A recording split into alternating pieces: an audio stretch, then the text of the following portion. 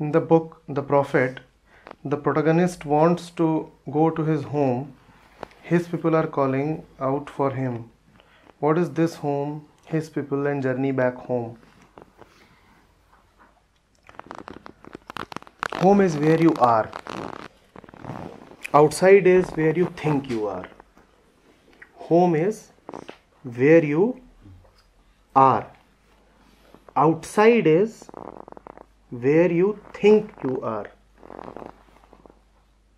Do you get the difference?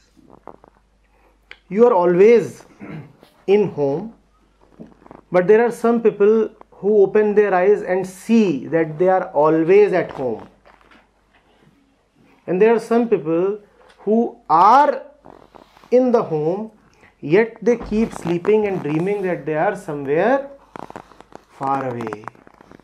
And not only are they dreaming that they are somewhere far away, they are actually planning, of course in their dreams, to go further far away.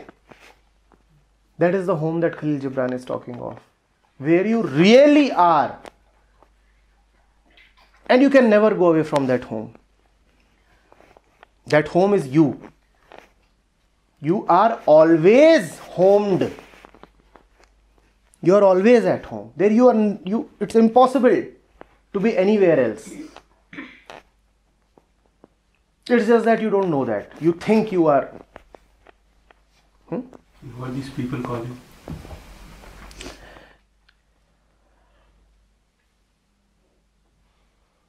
We'll have to look at this. When you say these people, it appears as if there are many people at home. It's not as if there are many people at home. In your dreams, what you see is many. All occurrence of many is a dream. There are no many except in dreams. To the extent we perceive many people sitting in this room, we are dreaming.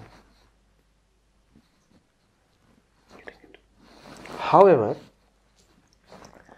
among these people that you see in your dream, some call out.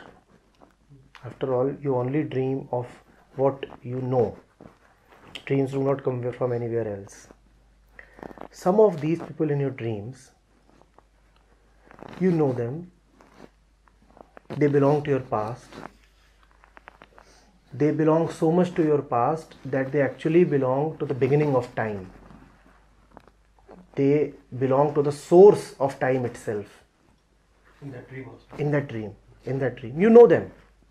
Because they are your very past. Your very source. In that very dream, where there are many people, some of these people call out to you. They call out to you to wake up. Have you not noticed, and I am saying something new today, that some dreams have the power to wake you up? Have you not noticed that when you fall down a cliff in your dream, you suddenly wake up? Have you not noticed that?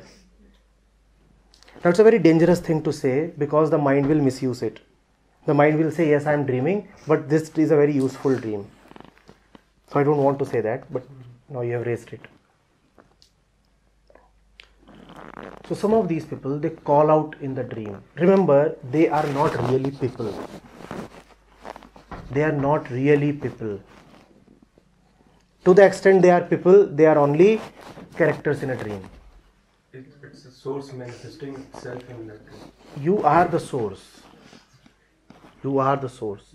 And that is why you know those people. And that is the only reason why they can be there in the dreams. Because there is intimacy at a deep level. The other people that you know, your relation with them is only very superficial. But there are these people and your relation with them is very, very deep. They are coming right from that source from where you come. They are identical to you. They are just the same to you. They call out. And they call out in a way in which the dream can be broken. That's what he's referring to.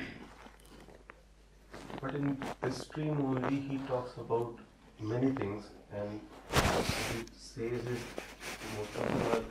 existential truth. In that dream only. When he's talking of many people? Many people. Yes, of course. You see, this many that he is talking of are ultimately coming from his own experience. These people who are calling him back to home are also coming from his own experience. These people who are calling out to him are nobody else but Khalil Gibran. If they can call out to him, that means he knows. He can surely talk of these existential truths. It's Khalil in his own dream.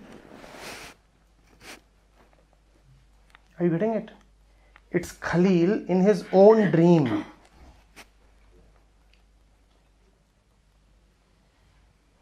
The real Khalil in his own dream.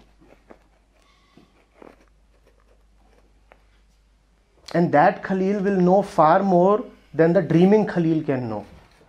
That is why... Real Khalil can dream. Will go into dream. Yes, of course. That is a part of his freedom. Think of it. Where else can dreams come from? Where else can illusions come from? If there is one reality, one truth, how can there be space for illusion? If everything is just truth, that's what you say. If everything is just truth, just reality, how is illusion possible? But illusion is there. Illusion is there to the elusive mind. Even how can the elusive mind be possible? If only truth is there, how can there be any space for any kind of ignorance? Tell me. Ignorance is a part of truth. We are validating it. Of course, you have to. Who are you to not to validate it? Ignorance is the freedom of truth. Truth is so absolutely free that it is free even to be ignorant. You are so absolutely free that you are free to wake and also free to